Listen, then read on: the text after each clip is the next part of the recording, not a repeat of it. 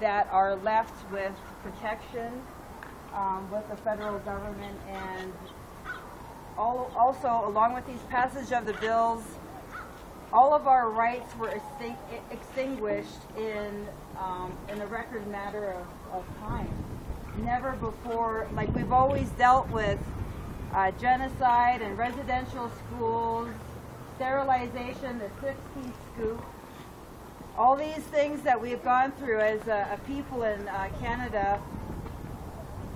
We share that. We share that with Indigenous people across the world, our friends, our brothers and sisters, the Maori in New Zealand, the Aborigines. They were relocated. They were stolen from their land and placed somewhere else. We all have these things in common. Intergenerational trauma, the history of genocide, and all that comes with it. And what we're saying as First Nations, that we actually are human. We're not dead. We're not a romanticized novel. We're real people, and we still live off the land. I go fishing, I go hunting, and I want my children to have that, just like you want your children to have clean water. You want them to be able to go and harvest and get the squash and get the beans and all of that. And for us in Canada, they're saying, no, you can't even do that. That reservation that you're on is gone.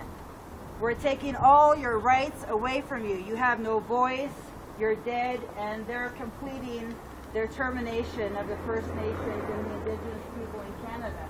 That's been the plan from day one. We know that. So what we're dealing with now is just saying, actually, as Indigenous people, we do have rights. We're human beings. We have entitlements and a right to that land that we have been living on for 10,000 and more years.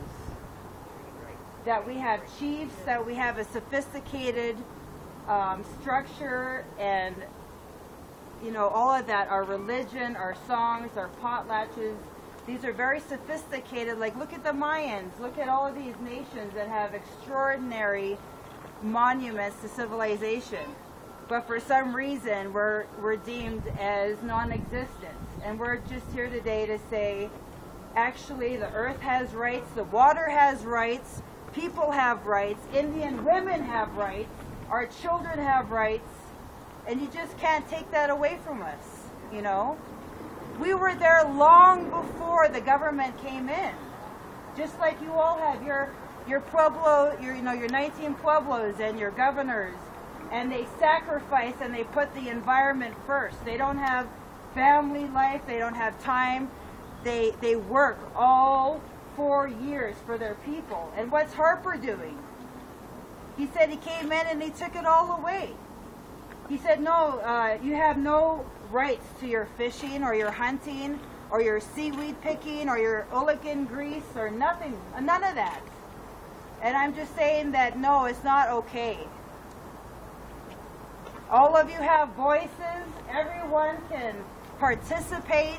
It's not an Indian thing. It's an environmental thing. It's a human thing, because we all need water. We all need food.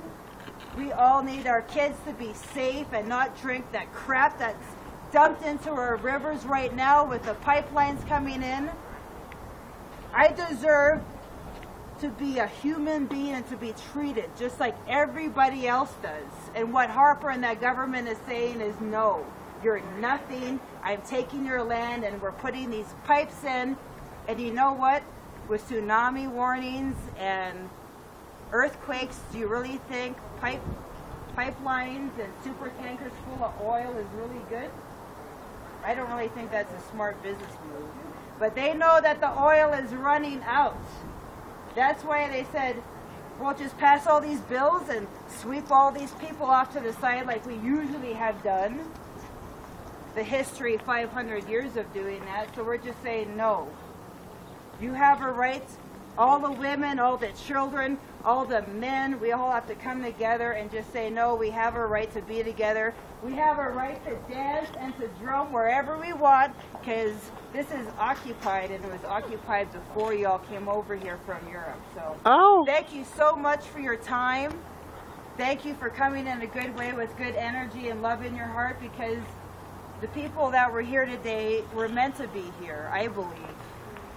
You came from Albuquerque, you came from your pueblo, from far away, or just, you know, you made it here after a long, boring meeting, and you made a statement.